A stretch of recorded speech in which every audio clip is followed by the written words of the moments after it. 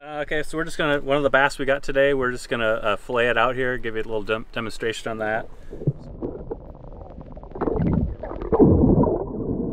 So I like to start, I make a cut right behind the pectoral fins and kind of from the top to the bottom on that, and I do both sides. And so I get a cut like that, and then from there I go for my cut and I just follow the back of it. So you kind of push the knife down and I can feel the rib cage in there. I'm just kind of bumping up against the ribs.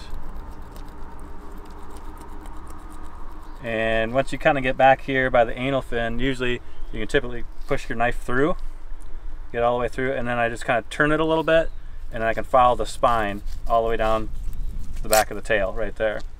So I got a fillet like this, and I use my knife and I just kind of scrape the edge of the blade right along the ribs.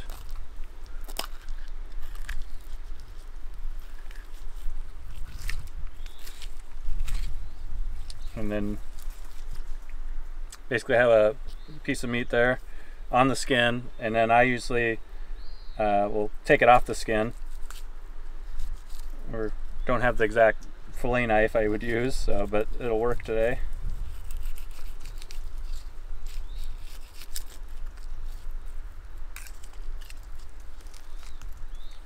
So there I got a little fillet, and I would take that home, wash it up a little bit. Of course I'd do the other side of the fish. For frying these up, typically I like to fry them. They work really great for like fish tacos.